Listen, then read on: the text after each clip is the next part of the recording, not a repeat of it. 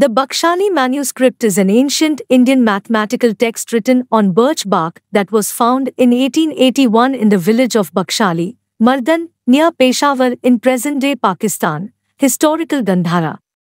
It is perhaps the oldest extant manuscript in Indian mathematics. For some portions a carbon date was proposed of AD 224 to 383 while for other portions a carbon date as late as AD 885 to 993 in a recent study, but the dating has been criticized by specialists on methodological grounds. The manuscript contains the earliest known Indian use of a zero symbol. It is written in a form of literary Sanskrit influenced by contemporary dialects. The manuscript was unearthed in British India from a field in 1881 by a peasant in the village of Bakhshali, which is near Mardan, in present-day Khyber Pakhtunkhwa, Pakistan. The first research on the manuscript was done by A. F. R. Hoanal. After his death, it was examined by G. R. Kai, who edited the work and published it as a book in 1927.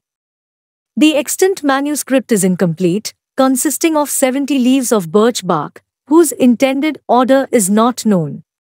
It is kept at the Bodleian Library at the University of Oxford, though folio are periodically loaned to museums. The manuscript is written in an earlier form of Sharada script, a script which is known for having been in use mainly from the 8th to the 12th century in the northwestern part of South Asia, such as Kashmir and neighboring regions. The language of the manuscript, though intended to be Sanskrit, was significantly influenced in its phonetics and morphology by a local artist dialect or dialects, and some of the resultant linguistic peculiarities of the text are shared with Buddhist hybrid Sanskrit. The overlying dialects, though sharing affinities with Apabhrasa and with Old Kashmiri, have not been identified precisely. It is probable that most of the rules and examples had been originally composed in Sanskrit, while one of the sections was written entirely in a dialect. It is possible that the manuscript might be a compilation of fragments from different works composed in a number of language varieties. A colophon to one of the sections states that it was written by a Brahman identified as the son of Chachka, a king of calculators. The Brahman might have been the author of the commentary as well as the scribe of the manuscript. Near the colophon appears a broken word Dikwati, which has been interpreted as the place Mrikwata mentioned by Varhamihira as being in northwestern India, the supposed place where the manuscript might have been written. The manuscript is a compilation of mathematical rules and examples and prose commentaries on these verses. Typically, a rule is given, with one or more examples, where each example is followed by a statement of the example's numerical information in tabular form, then a computation that works out the example by following the rule step by step while quoting it, and finally a verification to confirm that the solution satisfies the problem.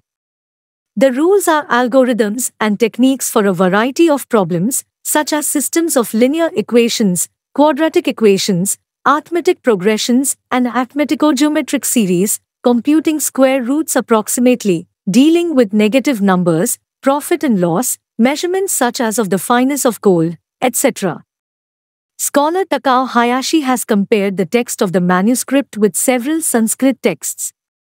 He mentions that a passage is a verbatim quote from Mahabharata. He discusses similar passages in Ramayana, Vayupurana, Lokaprakasha of Kshemendra, etc. Some of the mathematical rules also appear in Aryabhatiya of Aryabhatta, Aryabhatiya Bhashya of Bhaskarai, Patignita and Trirashika of Sridhara, Ganitasa Sangarha of Mahavira, and Leelavati and Bisganita of Bhaskar too. An unnamed manuscript, later than Thakkar Feru, in the Patan Jain Library, a compilation of mathematical rules from various sources resembles the Bakhshali manuscript, contains data in an example which are strikingly similar. The Bakhshali manuscript uses numerals with a place value system, using a dot as a placeholder for 0.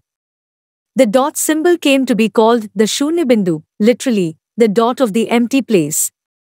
References to the concept are found in Subandhu's Vasvadatta, which has been dated between 385 and 465 by the scholar Mansingh.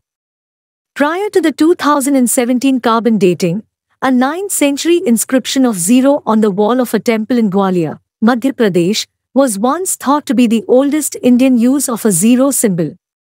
In 2017, samples from 3 folios of the corpus were radiocarbon dated to 3 different centuries and empires, from AD 224 to 383, Indo-Scythian, 680 to 779, Turk Shahis, and 885 to 993, Safavid dynasty.